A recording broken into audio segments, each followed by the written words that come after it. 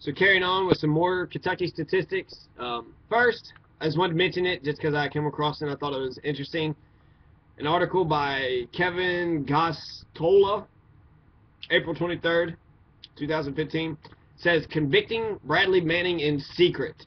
So that's what we're doing right now. Bradley Manning, who's a white male who fought valiantly in the military and sought to wrong the rights of the war crimes that he had witnessed by giving the information to WikiLeaks, which he will be, just like the disclosure of the Pentagon Papers, whose name escapes me right now. I know Mike Gravel helped bring about the Pentagon Papers during the Vietnam War, which showed that our government's been lying to us and was sending us into Vietnam to die for interests that had nothing to do with the American people wanting, democracy or freedom or helping us in any national security in any way. Vietnam did not help America. Every death that died in Vietnam, the 75,000 American troops or the 4 million, 2 to 4 million Vietnamese who died, all died in vain. They all died in vain.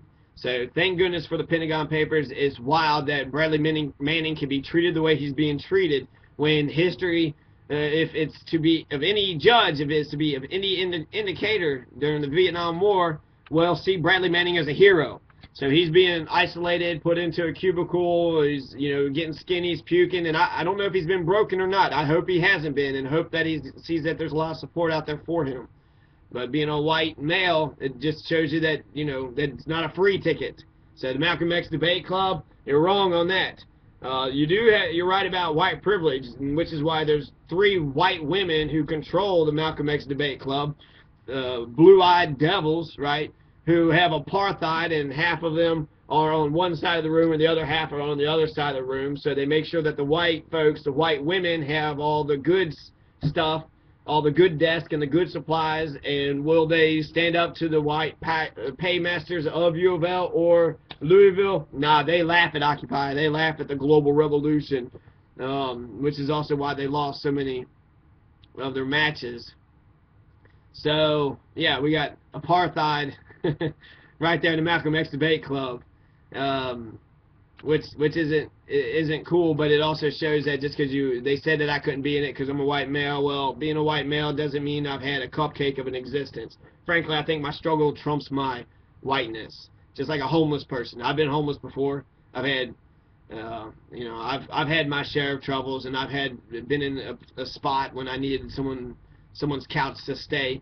So you want to go up to homeless white people and tell them about all the privilege that they have. That's what Malcolm X Debate Club is doing. They're going to poor whites, and they're telling them about all their privilege, thinking that they're going to become their friends, when they're not really actually, they're not confronting the white paymasters who can do something about it. So they're not actually attacking those who have power. They're attacking the powerless, and they're not really talking about privilege. Okay, a homeless person, yeah, he's got white privilege. But you know what you got over the white homeless man? You've got food privilege, you got housing privileges, you got clothing privileges, and those are privileges. A privilege is when you have a benefit that is better than somebody else. If you have something that is benefiting somebody else.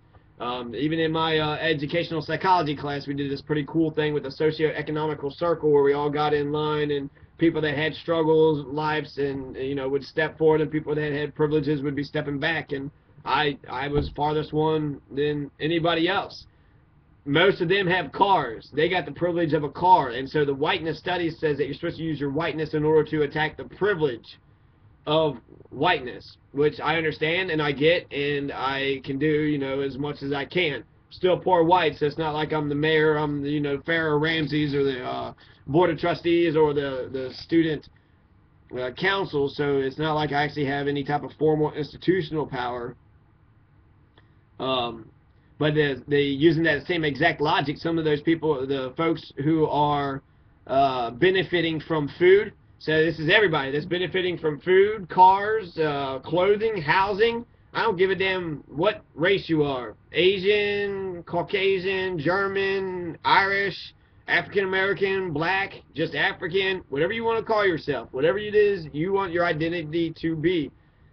Ultimately, if you have food and you've got a car and you've got clothing and you've got housing, then you have a privilege. And the same logic with whiteness studies is that you should use your car privilege to get everybody who doesn't have a car those privileges. You should use your food privileges to make sure that people who don't eat are able to eat. So it's kind of theoretical. It's a little bit abstract, you know, to use your car to get other people some cars, but that's pretty much the argument, which I agree with. But I had a two-pronged argument, and that just blew their minds. That blew their fucking minds. Yeah, so I kind of went on a weird rant there. little sidebar. But Kentucky stats. So 1 out of 4 Kentucky children are poor. This just came out recently. I knew this a long time ago, but they're saying that it's increasing, so it's getting worse than what it had been before. You know, so I think that it's important for everybody in Kentucky to understand what's going on, and everybody's to blame in Kentucky for allowing ourselves to go down the ditch. The owners are more so to blame, but the people who are not paying attention and not using the laws on the books, especially Section 4 of Kentucky's Constitution, and Section 4 of Kentucky's Constitution legitimates a revolution. So Section 4 of Kentucky's Constitution reads as follows. The power is inherent in the people, the right to alter, reform, or abolish government. That's the tagline. Here's the actual wording from William Justice Goble's Constitution, 4th Kentucky Constitution. This is both America and Kentucky's. But all power is inherent in the people, and all free governments are founded on their authority and instituted for their peace, safety, and happiness, and the protection of property. So peace, safety, happiness, and the protection of property. Peace, so peaceful conditions, not a police state going around looking for trouble and starting fights and issues where they do not exist. Safety, being able to live in a police state-free world where you aren't just getting attacked just because of being a young white male or being a young male, which is young men are the highest percentage of are targeted by the police are young men, and more so for black folks. So peace, safety, happiness, and the protection of property. So happiness and property. I got my questions with property, but I see it's institutionalized in America, so I don't think we'll be able to get away from it too much without a mass major mobilization. So happiness, peace, safety, and protection of property. Peace, safety, happiness.